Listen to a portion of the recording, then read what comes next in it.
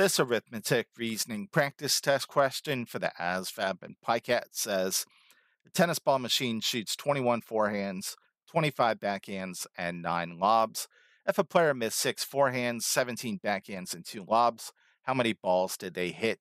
So, in order to solve this one, the first thing I want to do is calculate the total number of tennis balls the machine shot at the player. So, it shot 21 forehands, 25 backhands, and 9 lobs. Let's add that all up. 9 and 5 is going to be 14, plus 1 is 15, carry a 1.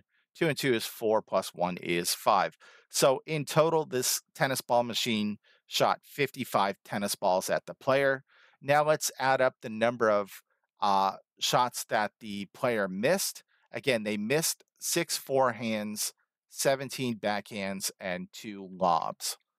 7 and 6 is 13, plus 2 is 15, so bring down a 5, carry a 1. 1 and 1 is 2. So they missed 25 shots in total. So if the machine shot 55 balls at the tennis player and they missed 25 of them, to find the number that they hit, we're going to do 55 minus 25.